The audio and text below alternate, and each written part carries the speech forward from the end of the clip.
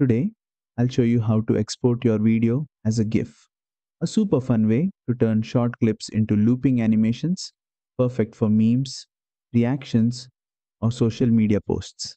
Let's jump in. First, open your edited video project in InShot. Once you're ready to export, tap the export icon in the top right corner. Look at the bottom of the export screen.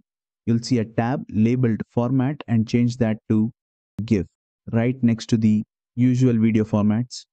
You can now choose your GIF resolution.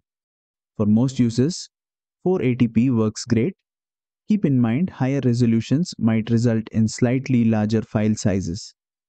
Additionally, you can choose the frame rate and note that GIFs usually has a low frame rate.